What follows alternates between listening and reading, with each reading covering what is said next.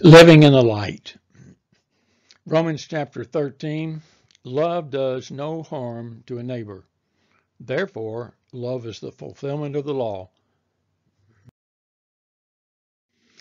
In today's lesson, the Apostle Paul is trying to make the point with these Roman Christians that of the many laws they try to keep, if they can just keep one, it will cover all these others. What is that one law that will cover all other laws? You will see for yourselves in the scriptures we're about to read. Let no debt remain outstanding except the continuing debt to love one another, for whoever loves others has fulfilled the law. Well, here we have it, the law that fulfills all the other laws. Love others. Paul says, let no other debt remain except the continuing debt to love one another. No, it's not a lesson on getting out of debt. Paul just uses this as a comparison to highlight that love for others should never end. You should treat it like an unpaid debt, keeping it alive always. We can never repay the debt of love that God poured out on us. We must keep loving others, and that will cover all the other laws. Next, Paul is going to list some of these Old Testament laws. Actually, they're part of the Ten Commandments. I'm not sure why Paul selected these 4 out of the 10 Commandments. Again, it's just maybe used for a comparison.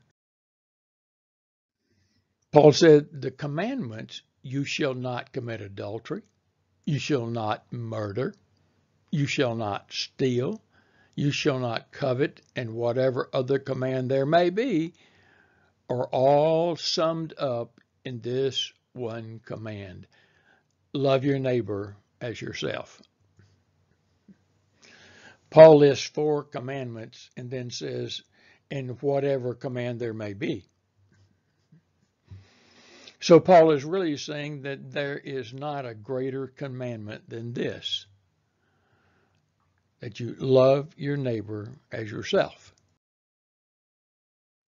Paul first said, whoever loves others fulfilled all the laws. But then in the very next verse, he goes just a little deeper when he says, love your neighbor as yourself. I wonder what Jesus would have said. Seems like he said something similar to this in Matthew chapter 22. One of the Jewish experts in the law asked, Teacher, which is the greatest commandment in the law? Now they asked that question trying to trap him or trick him. Jesus replied, love the Lord your God with all your heart and with all your soul and with all your mind. This is the first and greatest commandment. And the second is like it. Love your neighbor as yourself. All the law and the prophets hang on these 2 commandments. Paul understood what Jesus was talking about when he said that all the laws hang on these 2 commandments. That is why Paul is saying to leave no debts except for loving your neighbors as yourselves. You never pay that up. You never reach that point where you say, I'm done loving my neighbors. It's an open debt, always. We should always have an open debt because we should never stop following this commandment. Paul said, love does no harm to a neighbor. Therefore, love is the fulfillment of the law. Paul says loving your neighbor will never cause them harm. However, not all neighbors will be receptive of your love for them. Again, he says that love is the fulfillment of the law. Before we move on to the next verses, I want us to stop and talk about the 10 Commandments that Paul talked about earlier. I discovered something about the 10 Commandments that I never knew before, and I wanted to share this with you. First, let's read them in Exodus 20 from the King James.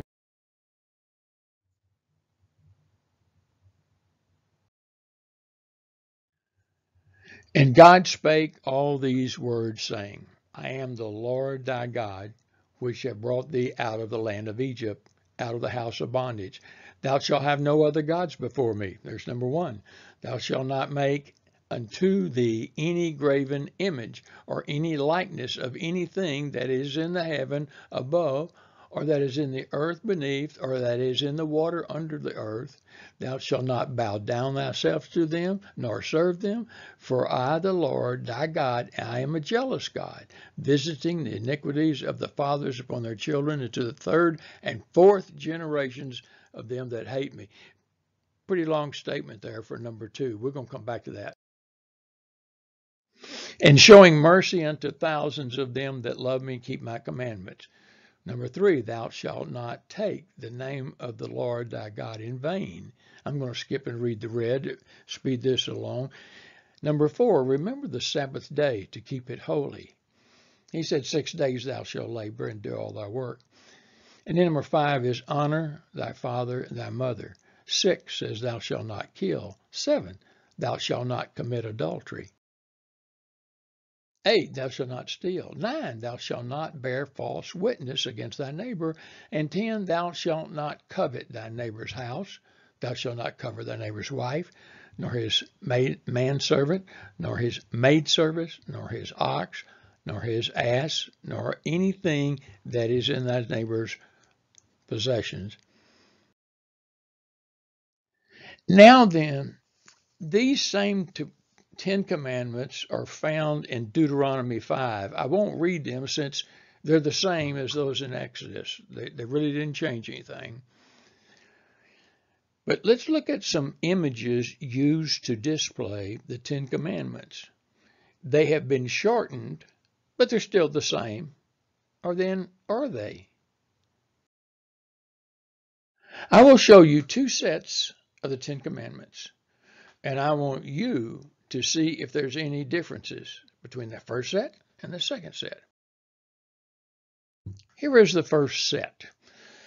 Let me give you a moment just to kind of scan down there and see if you see anything that's not what we've already read. I think you'll find it okay. Yet here's another set. And actually there is something different on this set than from the first set.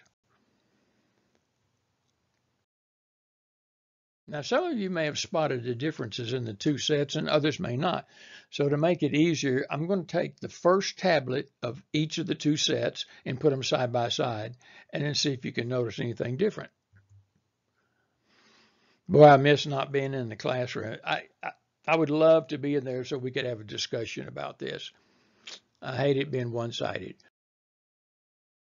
Now here they are, the 2 that I showed you before. It's the first 5. It's on each one. But something's not right. Something's different.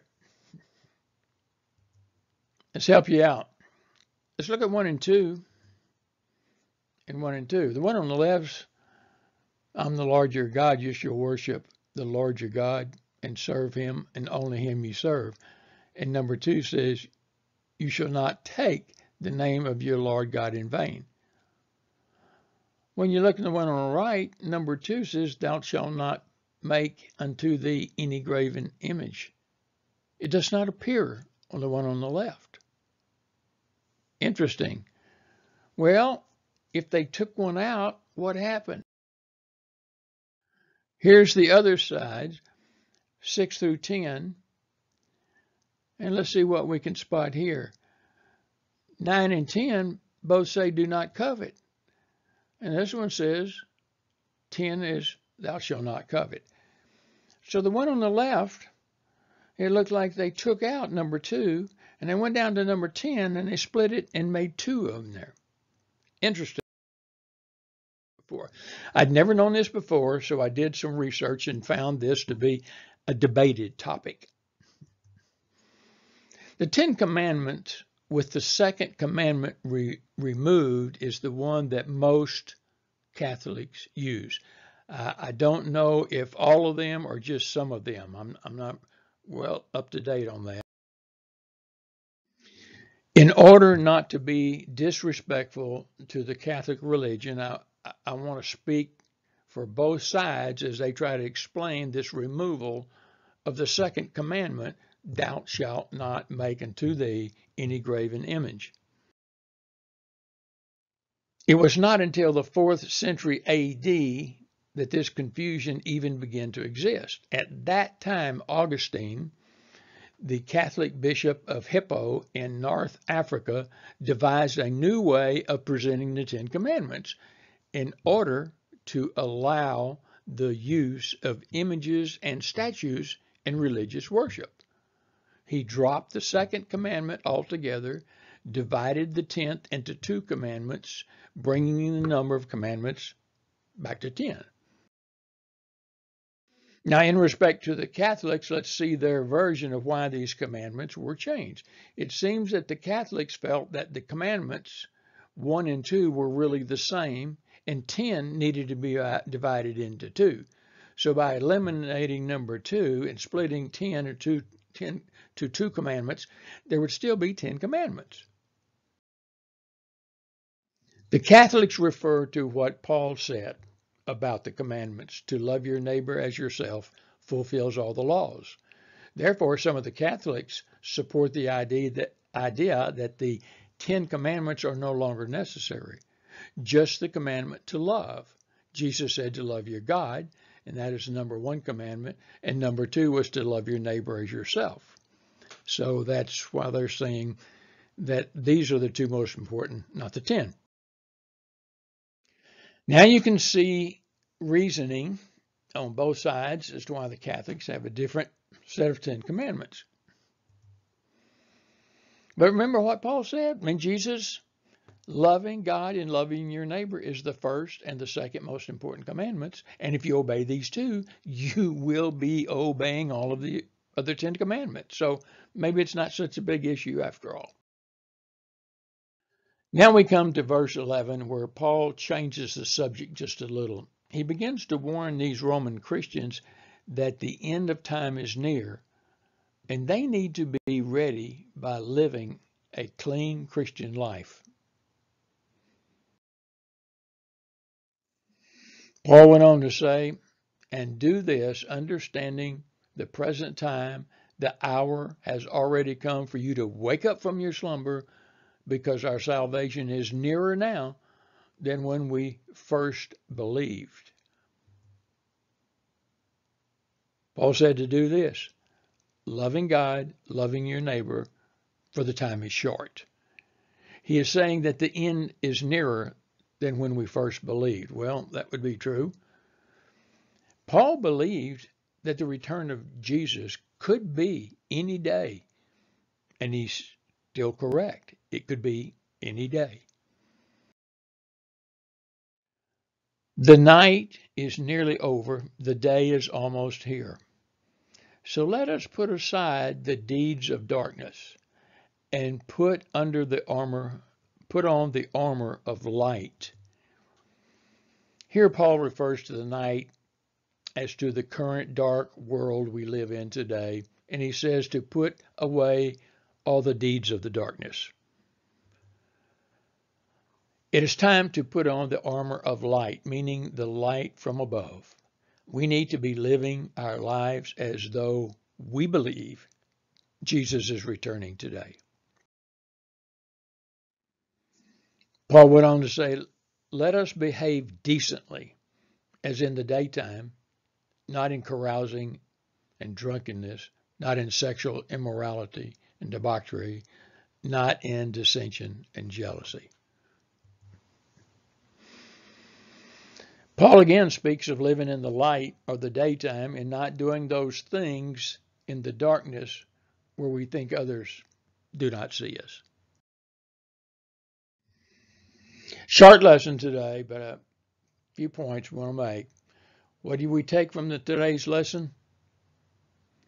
Love God with all your soul and all your might, and love your neighbor as yourself, and you will have fulfilled all the laws handed down to Moses.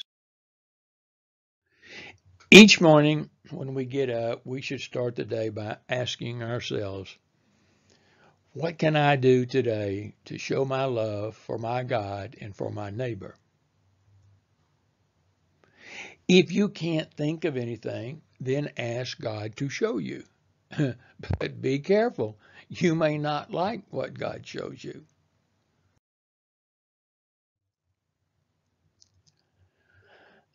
Love God.